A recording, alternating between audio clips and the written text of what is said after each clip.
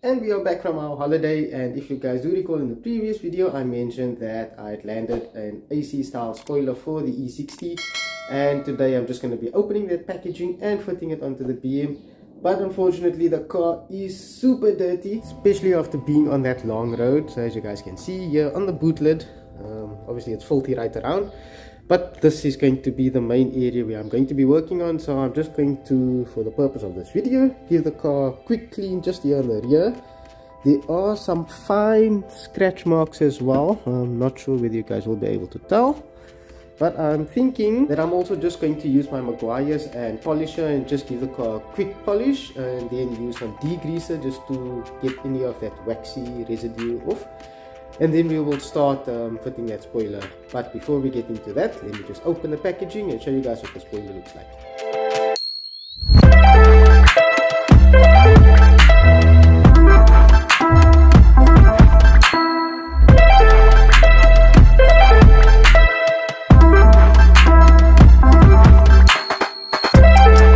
Oh yes, and here we go with the first look at that new spoiler. As you guys can see, it has been sprayed white, as the supplier does offer color matching options, and I opted to go for that to make it a lot more convenient. So this should be perfect match for the BM. So let me just take it to the car quickly, hold it down and check whether the color is spot on. Obviously I do expect that there may be slight variation due to the age of the car and the fact that there's been industrial fallout and that it may possibly need some detailing and paint correction. But let's see how close to the original color the spoiler is.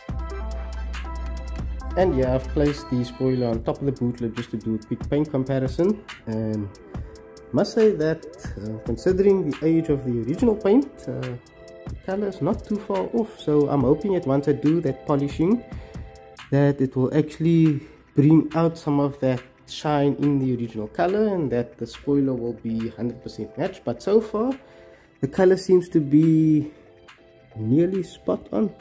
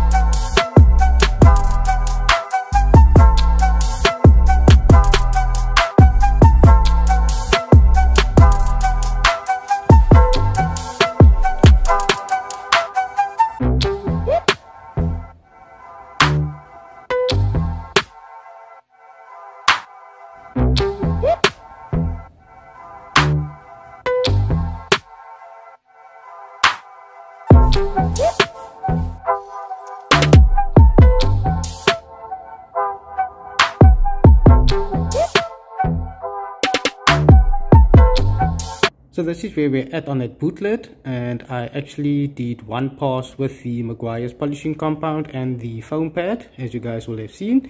And then off camera I actually did a deep crystal polish just to get rid of a little bit more of those finer swirl marks. And yeah, you guys can see there are still a few scratches and swirls, but this is not meant to be a detailing video. And as I mentioned at the beginning of the vlog, my goal was actually to get the paint on the boot lid as clean as possible to match the new spoiler, and I think that I've achieved that.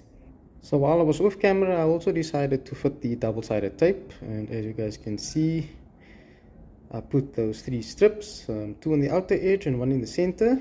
The roll actually ran a bit short, so ended up getting my super heavy duty double-sided tape, which I added over there, and then there's obviously that small strip just to get that corner that I missed. And then in the packaging it also came with this, what I suspect to be a liquid cement or some sort of adhesive, and I'm not sure whether I actually want to use this, so it's either full send or no send, and I think that I'm just going to open it quickly and see what it looks like.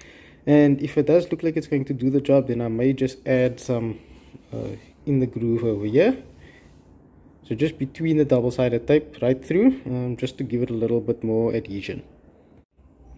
And just an update, so I managed to open it, and it does seem to be some sort of a silicone sealer.